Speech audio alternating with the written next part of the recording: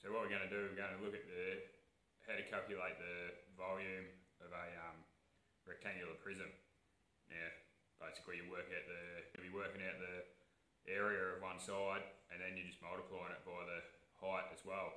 So what we'll be doing, we'll be going the length times the width times the height to find a volume.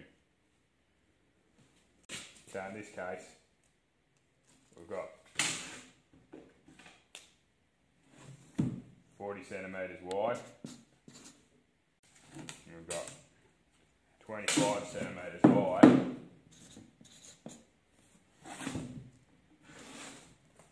then this way that we haven't measured,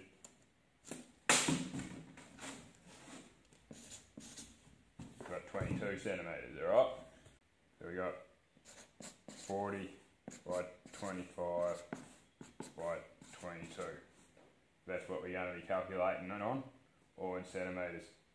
So now if we do that first, that'll give us the area of this side.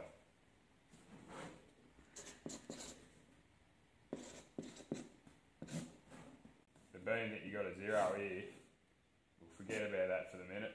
425 is the 100. Then you're going to bung your 0 that you've got back on. That's an easy way to get to that. You got 1,000 square centimetres on this side.